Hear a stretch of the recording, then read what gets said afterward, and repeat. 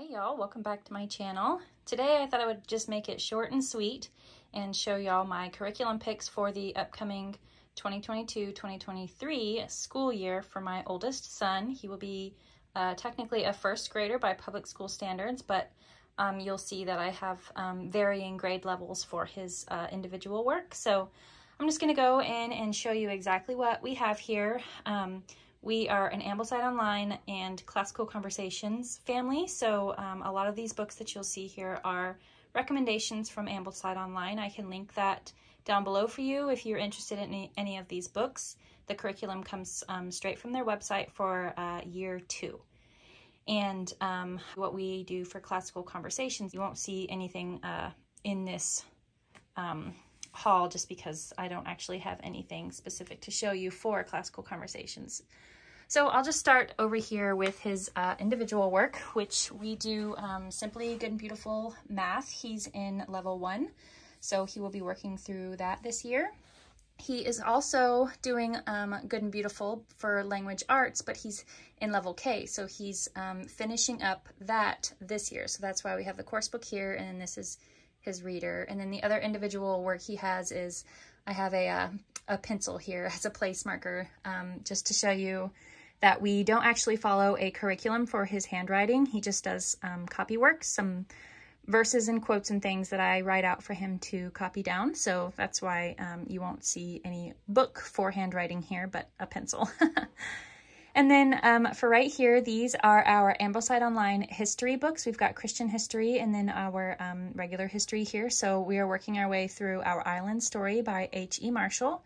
We have A Child's History of the World by V.M. Hillier. And then we have Trial and Triumph by Richard Hanula.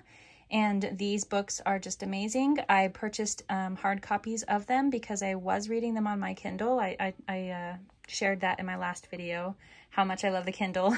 But these books were just so good that I had to purchase hard copies of them. So those are for history from Ambleside Online year 2. And then moving over this way, we have Little Pilgrim's Progress by Helen L. Taylor.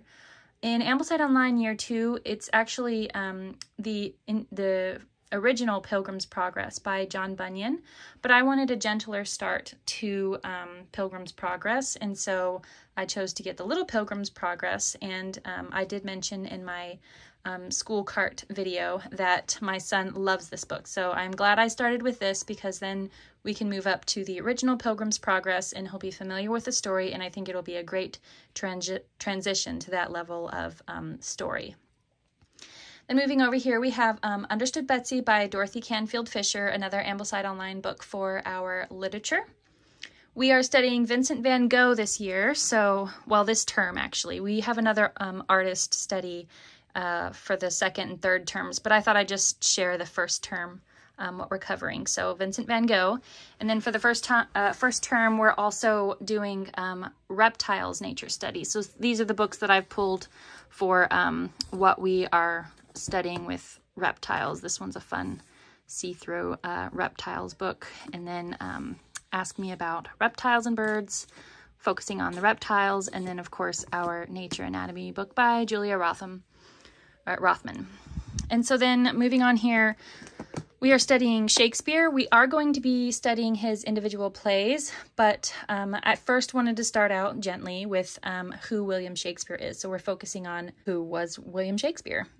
And then over here we have our geography book. This is Tree in the Trail by Clancy Halling, another Ambleside Online year 2 book. We'll be reading this one and then Seabird, which I don't actually have yet, but it's another Clancy Halling book. And we read Paddle to the Sea last year and loved it, and I'm excited to get started on this one for this year. We love reading geography books through story like this. We learned so much through Paddle to the Sea, so I'm excited for this one.